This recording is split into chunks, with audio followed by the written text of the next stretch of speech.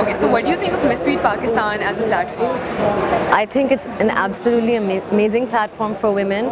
I like the fact that they've expanded now beyond it being just a modeling competition. Is that how it started originally?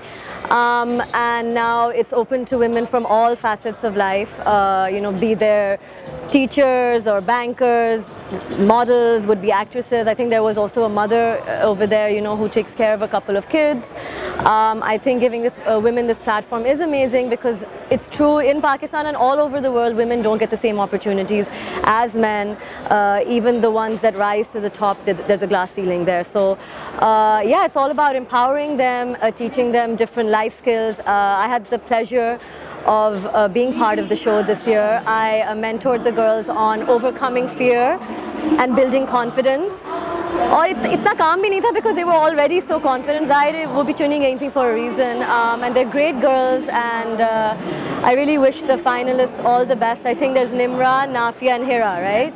And I think they're all very deserving. Huh? Who is your favorite? Who are you rooting for? So I don't have a favorite. I mean, some girls definitely made more of an impression than others. I was just looking at their attitude and their willingness to learn.